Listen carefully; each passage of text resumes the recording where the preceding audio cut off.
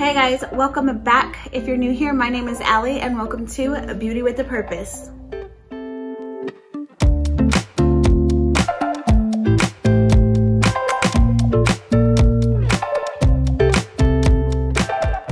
So if you are new to my channel, my name is Allie. I upload 4 videos a week, recently only 3, beauty, Bible, and lifestyle. So if any of those interest you, please go ahead and hit that subscribe button and let's get into this video.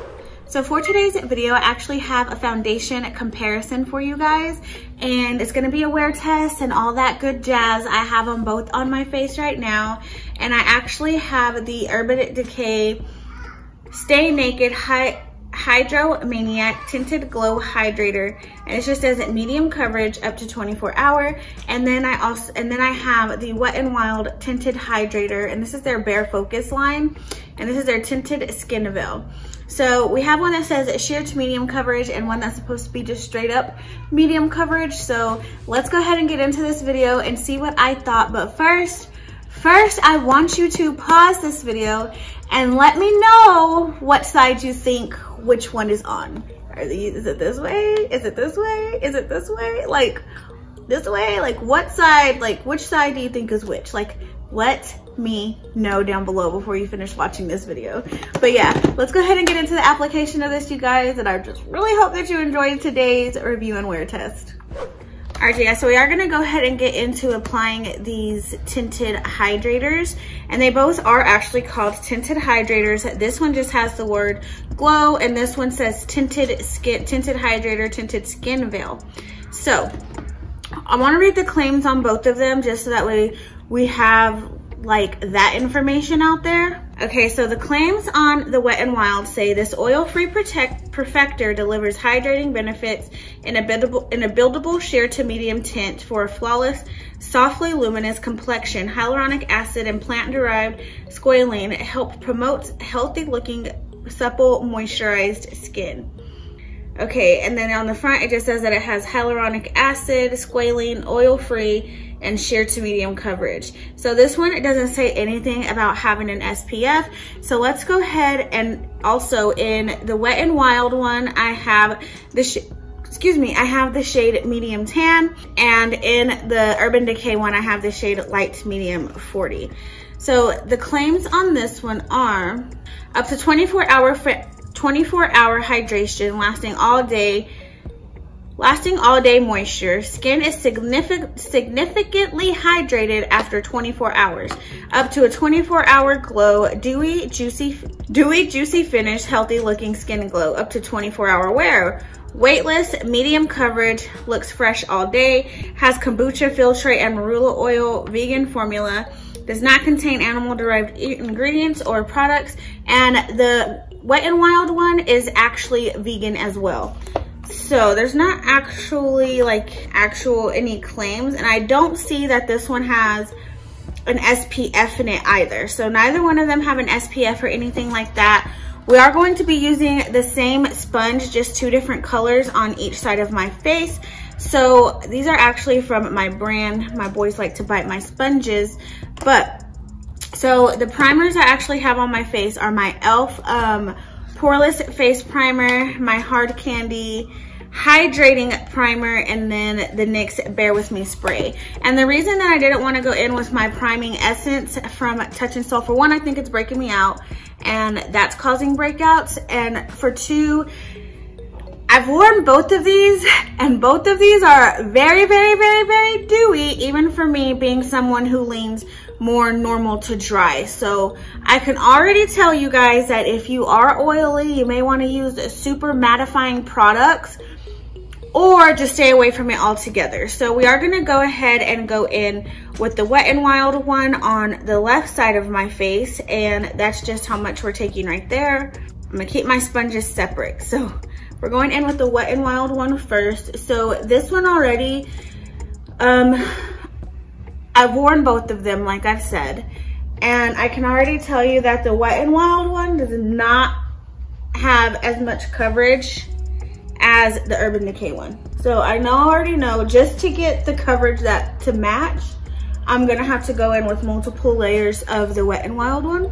And we're taking just about the same exact amount that we took the first time, and that is just what one layer looks like of the Wet n Wild one is, as you can see, like it didn't do very much. Like it covered up lighter spots on my face, but you can still see where these breakouts are healing, a lot of freckles. Like it didn't do anything for this line right here. So let's go ahead and add a second layer. And I am someone who does prefer to apply makeup products with a sponge, like base products, rather than a brush. I don't know, that's just me. So my forehead never really has too much going on with it. I just have some freckles up there, so I never really need that much coverage.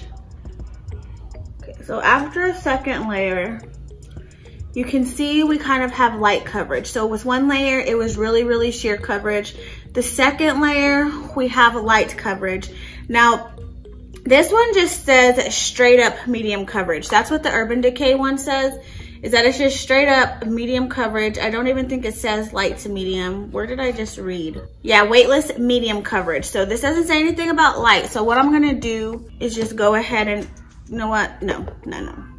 Now we're gonna go in with the Urban Decay one on my right side of my face and just compare the two. I really think that, and we're taking about the same amount that we took of the Wet n Wild one. All right, so now we are going in with the Wet n Wild one, and I can already tell you, like, and you can tell that the color is already gonna be off. But like I said, taking a different sponge, you can see this one's clean and this one's dirty. And we're gonna apply this one to the right side of my face. Now, when I first got this one, I thought the color was gonna be wrong because it has really strong, like, peachy, orangey undertones, but that's actually probably pretty good if you have some dark spots that you need to cover up. And I did this, I wore this one yesterday. Or not yesterday, Tuesday. Okay, so we see with the Urban Decay one, it immediately gives us light coverage upon one layer. So we didn't have a sheer layer at all with the Urban Decay. It went straight into light. And with this, and with the Wet n Wild one, I had to apply 2 layers in order just to get the light coverage. So what I'm gonna do is I'm gonna add one more layer of both of those. And like I said, using 2 different sponges. And you can see here the difference in the undertones. So the Wet n Wild one is a little bit more neutral, if you will. It's not as strong of a pinky peach undertone as the Urban Decay one.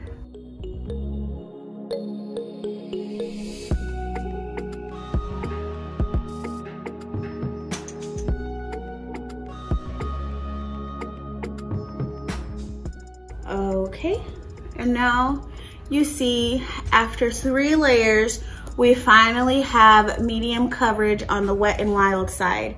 Now we're gonna go ahead and go in on the Urban Decay side and see if we get medium coverage after this second layer.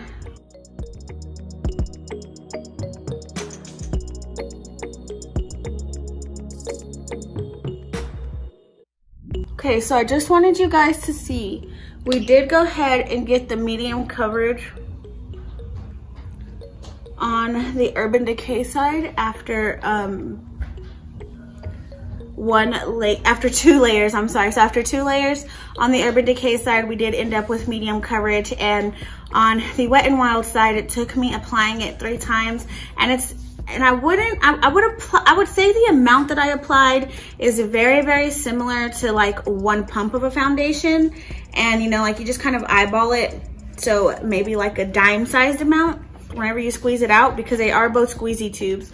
So even then, in the, let's see how much product you get. So in the Wet n Wild one, you get 0.91 fluid ounces. So most standard foundation sizes, you get your full 1 fluid ounce, and you don't get that. Like you're lacking just a little bit with the Wet n Wild, like 0.09 fluid ounces in the Wet n Wild one to get that 1 fluid ounce. And in the Urban Decay one, sorry, showing you the back. In the Urban Decay one, you get 1.1 fluid ounces. This is what we do have. And now I am gonna go ahead and finish applying my makeup.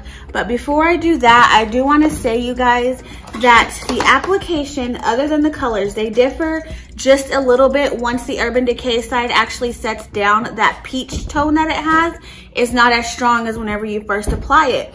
And the colors actually really match really well. So depending on if you're similar to my shade and like we're twinsies, in the Wet n Wild one, like I said, I have medium tan, and in the Urban Decay one, I have light medium. So that does kind of show you just how kind of crappy the Wet n Wild shade range is. So at Target and on Walmart and things like that, and Ulta, there's only 8 shades available of the Wet n Wild one. But if you go to the Wet n Wild website, there's actually 12 shades available. So I mean, 4 more, still not a ton, but it's a lot better than 8 shades. 12 is a lot better than 8. And so I do want to see how many shades there is of the Urban Decay skin tint for you guys. And there is, let's see. Oh, so they're actually literally the same, you guys. So there's 12 shades of the Wet n Wild one and 12 shades of the Urban Decay one. So at this point, it's like, can you knock Wet n Wild for having 12 shades? Like, yes, in a sense, because the difference between the two brands is that Wet n Wild is going to have 12 shades and a lot of them leaning more towards medium to light, whereas Urban Decay's 12 shades go all across the spectrum. You get what I'm saying? So yeah, but there are 12 shades available for both of these foundations. Okay, so now we are going to go ahead and just do a time lapse of me applying the rest of my makeup. I know that you guys really like these whenever I do do foundation reviews. And don't worry, you guys, I will be doing a wear test on the Urban Decay one by itself. If that one's not up already, just know that it's coming, because I know that I have a wear test already up on the Tinted Hydrator by itself. So it's only fair that I do the Wet n Wild, the Urban Decay one by itself as well. But for now, let's go ahead and just get into doing the rest of our makeup.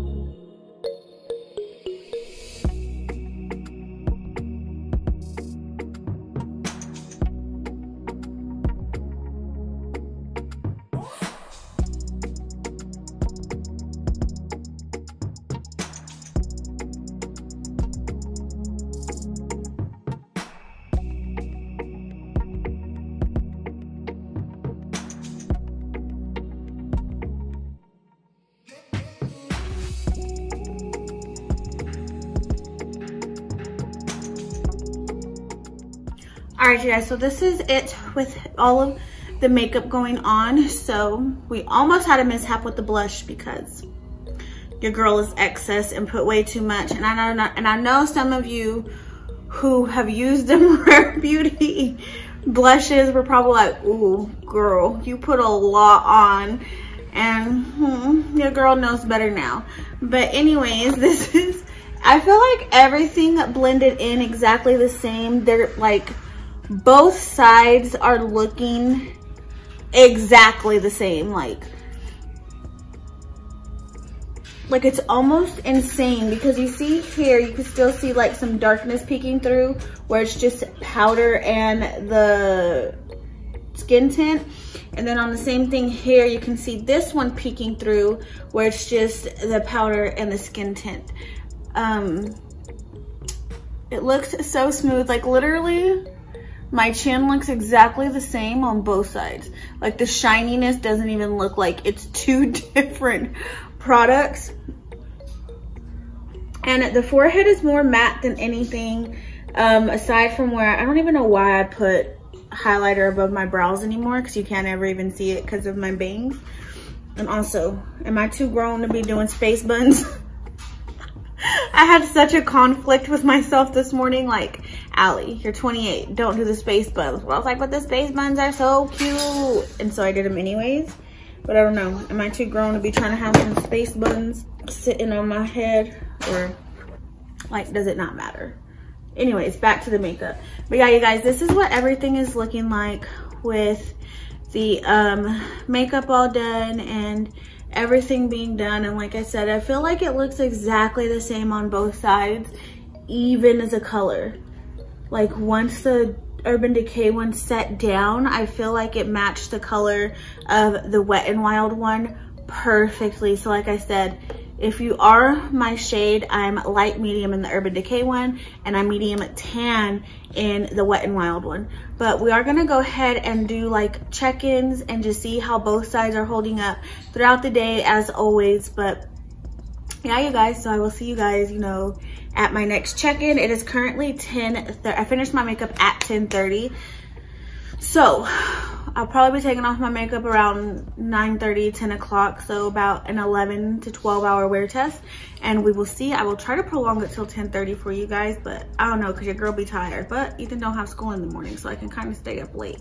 So yeah, I will let you guys know. I do plan on working out today because your girl's just trying to get back into her fitness after the tooth surgery. But yeah, I'll see you guys at my next check-in. All right, you guys, so can you see me? Oh, I'm zoomed in, I think. I don't know, weird. Okay, anyways, this is my 6 hour check-in. It's 5:30, 10:30, or 10:30, 11:30, 12:30, 1, 2, 3, 4, 5, 7 hour check-in. I kept forgetting to check in, but literally I just sat down, edited and filmed all day. I just barely finished my workout. 40 minutes upper body hit with Sydney Cummings, because y'all, these arms are not the bee's knees. So I'm working on that, but they're getting toned, and it feels good to be back working out this week consistently. The original plan that Brian and I said that we were gonna work out, because my goal for the year was to work out. You know, this has nothing to do with the foundation check-in. Anyways, let's get back to that. So this is what everything is looking like. The nose, so this side's the Wet n Wild side, and this side is the Urban Decay side. If you ask me,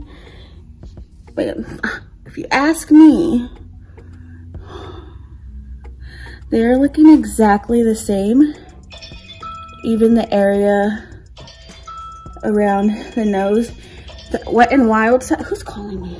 But overall, both sides are looking just about exactly the same. I just feel like this side has a little bit more glow, like in this area, than this side. Like I'm saying, like they both sides have a glow, but this side, check the forehead out.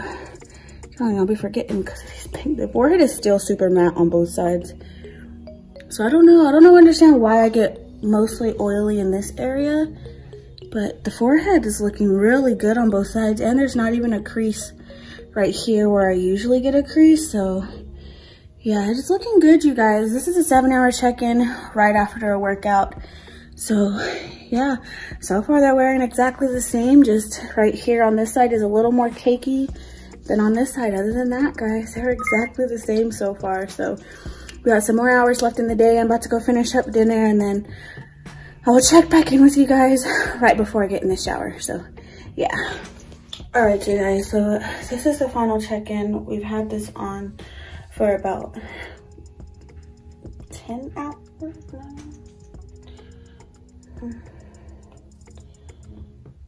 Yeah, for about 10 hours, I believe. I don't know. We've had it on for about 10 hours. Oh, no. 10 and a half? I don't know.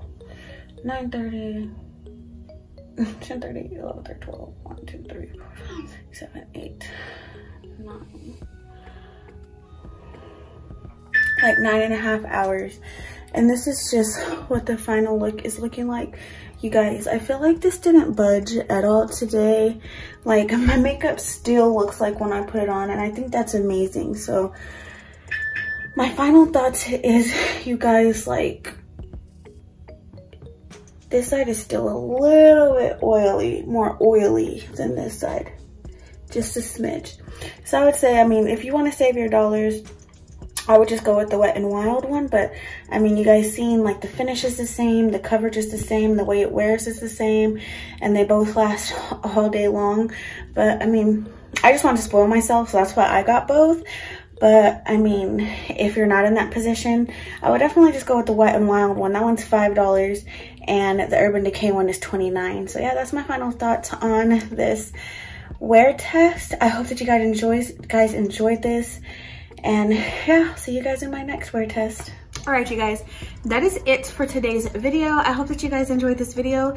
Let me know if you're thinking about picking up either one of these skin tints and which one you will go with. How do you guys feel about the shade range? Like, do you feel like one's better than the other, even though they both only have 12 shades? Like, let me know your thoughts down below. If you're oily, are you kind of just staying away from these? Like, as somebody who leans normal, more dry, I say that these tend to get a little bit extra dewy on my skin, but I've also switched up my skincare a little bit, so that could be playing a reason in why it's so dewy on me as well. So yeah, you guys, I hope that you guys enjoyed this video. If you haven't already, please go ahead and give me a thumbs up. Also hit that subscribe button, and I will see you guys in my next video. Bye guys. Mwah!